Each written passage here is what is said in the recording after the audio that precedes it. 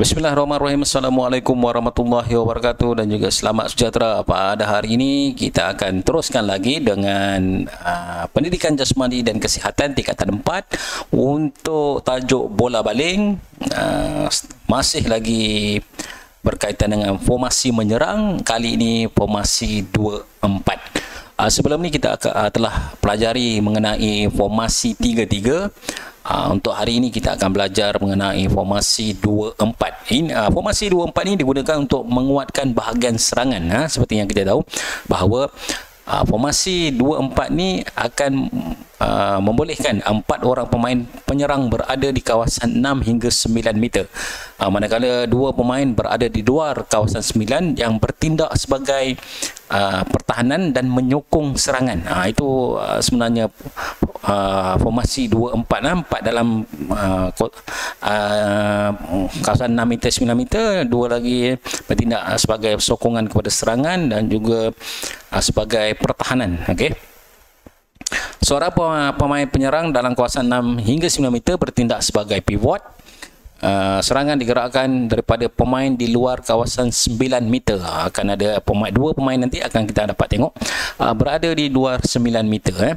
Jaringan boleh dilakukan oleh pemain di luar kawasan 9 meter dengan melakukan jaringan dari belakang, backstrike, dan boleh mengaplikasikan 6 step. Okey. 6 step ni kalau ada larian 3 dan 3 lah. Formasi ini memberi ruang jaringan dilakukan oleh 4 orang pemain dalam kawasan 6 hingga 9 meter atau jaringan daripada belakang oleh 2 orang pemain di bahagian belakang, kiri dan kanan. Okey, formasi ini sering digunakan untuk pihak lawan yang mempunyai pertahanan yang kuat. Okey.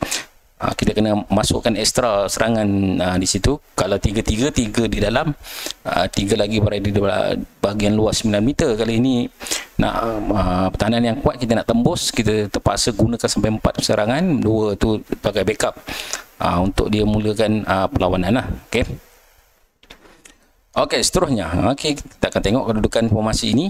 Okey, kalau kita dapat lihat di sini, formasi ini, di sinilah kawasannya.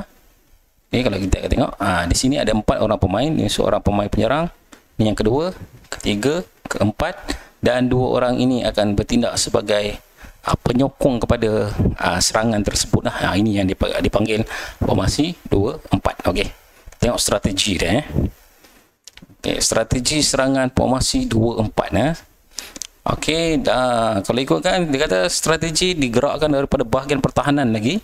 Bagi bahagian pertahanan, bola dihantar menggunakan hantaran pendek dan berdua untuk menggerakkan serangan kepada pasukan lawan. 4 pemain penyerang berada di kawasan 6 hingga 9 meter.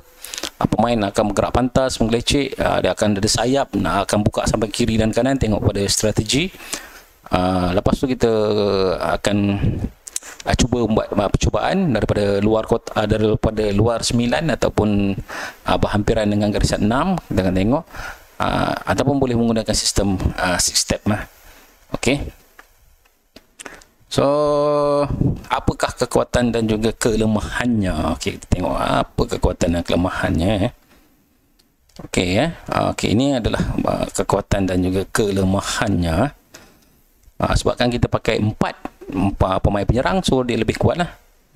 Maksudnya bahagian serangan lebih kuat, so bahagian serangan lebih pantas dan bola dihantar jauh. Tapi kelemahan dia, jika serangan balas berlaku, pertahanan tidak sempat melakukan halangan awal. Itu ya serangan, sebab kita ada 2. Kalau kita kena counter attack, kita hanya 2 defend yang menyokong serangan tadi. Susah sikit lah. Pihak lawan mudah membaca serangan jika berlaku percubaan menjaring menggunakan jaringan dari arah belakang. Biasanya jaringan dari arah belakang ni, kalau pemain tu mempunyai kekuatan balingan, dia sesuai lah. Okay, kalau baling tak kuat, dia mudah lah, senang lah keeper tu kan. Okay. Bahagian pertahanan memerlukan kerja keras jika serangan balas berjaya digerakkan oleh pihak lawan. Itu. Okey. Itulah adalah itu sebuah sedikit mengenai formasi 2-4. So kita dah belajar mengenai formasi 3-3 dan sekarang formasi 2-4. Lepas ini akan ada sistem bertahan pula. Kita akan nak tengok sistem pertahanan apalah, itu mungkin dalam kelas yang akan datang. Sekarang ni kita akan tonton dulu, kita akan paparkan mengenai bagaimanakah taktikal formasi serangan 2-4. Okey, kita akan saksikan.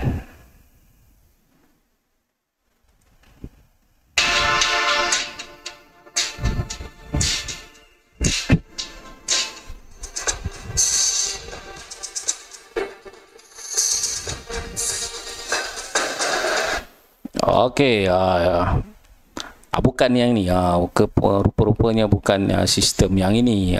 Okey, ini sistem yang defensif. Ini yang betulnya. Berlaku kesilapan teknikal sedikit tadi. Okey, ini yang paling betul. Ini yang betulnya lah. Kita nak 2-4. Okey, kita akan tengok. So kalau kita dapat saksikan di sini sekarang ni, ada dua pemain di luar. Di sini adalah dua pemain yang di luar tersebut lah. Okey, yang manakah pemain serangan? Okey, ini yang membantu sokongan. Okey, ini yang membantu sokongan untuk serangan. Pemain yang serangan berada di dalam. Okey, ini pemain yang berlari masuk, akan berlari masuk. Di sini nanti ada dua pemain dan di hujung sini dibuka habis. Kenapa dibuka habis sampai hujung sini adalah untuk memecahkan benteng di sini, tak ada terlalu crowded di dalam ini. Okey.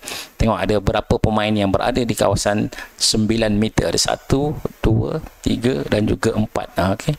Gerakan inilah yang dipanggil sistem permainan ataupun formasi serangan 2-4. Lihat.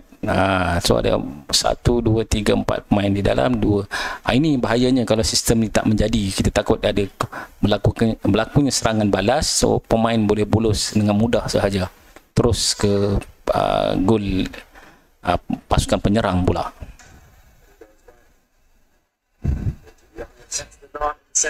Okay, sekali lagi kita tengok. Drifts inside, tries to find vision, he goes in, that's the second line. To the meantime, Luke Gamble drifts inside, tries to find some space. Goes right. Drifts inside, he tries to find some space. Goes right. Okey, itu saja tadi sekadar untuk kita saksikan ataupun kita tunjuk berkaitan dengan formasi 2-4. Okey, itulah adalah permainan cara ataupun tekniknya formasi 2-4. Okey, itu saja untuk hari ini berkaitan dengan bola baling formasi 2-4. Nanti mungkin di kelas yang akan datang kita akan belajar mengenai sistem pertahanan pula. Okey, sekian, terima kasih. Assalamualaikum dan selamat sejahtera.